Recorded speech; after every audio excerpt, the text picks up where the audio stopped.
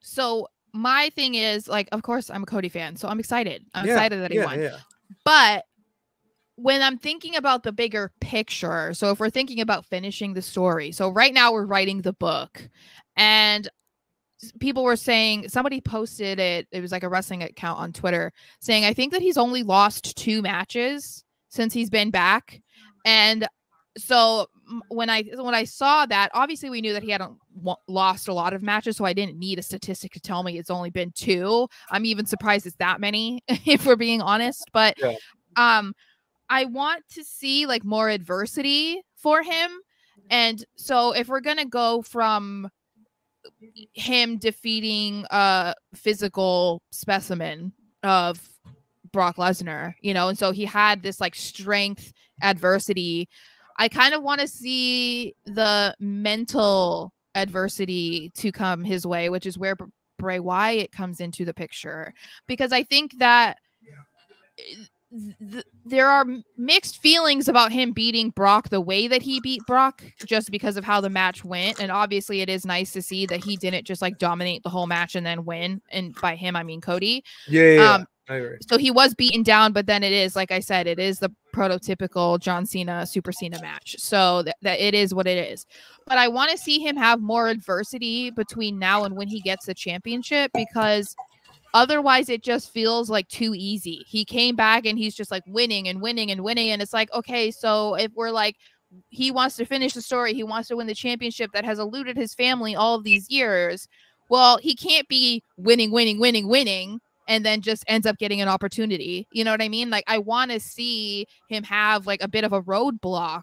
And I think that if we're not going to go in the physical way of a roadblock now, I mean, I can't imagine there's not that many other people on the roster that are more physical than Brock Lesnar.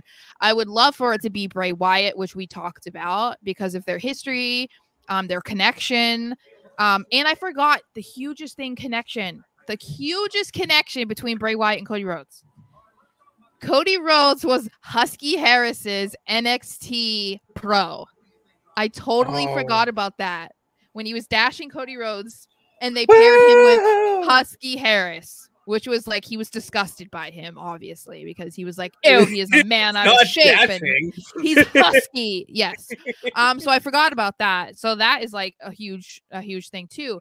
So I think if we're going to move on from Brock Lesnar and just try and think of like which way he should go in, I would love to see a Wyatt family version of Bray Wyatt, or I guess another sort of version in that way, and have him just manipulate and essentially like mind fuck with Cody and have that type of adversity, because I think that is super interesting.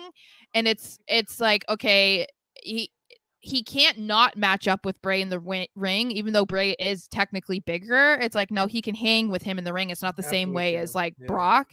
But can he handle and overcome the mental aspects of what Bray would inflict upon him? I feel like that would be a really cool direction to go in.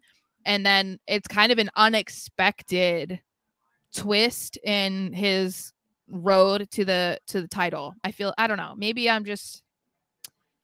You're right. No, and that all can still happen. Let's not just throw that away like it's never going to happen. That could still happen.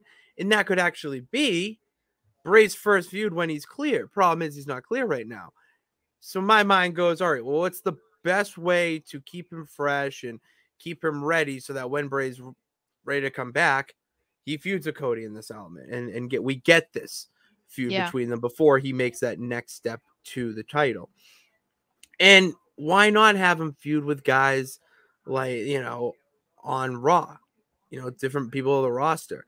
I just, why can't I think of any? Like maybe Ricochet for like a few matches, not like a feud, but like, it's like, hey, you're incredible in the ring. Two faces, like, I want to get in the ring with you because I want, like, whatever the case may be.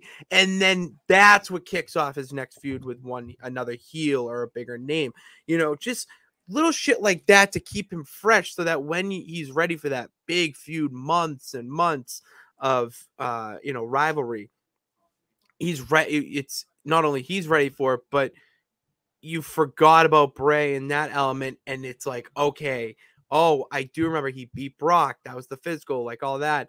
He's got to really, face his demons, we'll say, Yeah. because that's the one thing you have to do to become a champion is be physically fit to go up against anybody, but also be able to face your demons at any chance and point. Yeah, I don't know who No.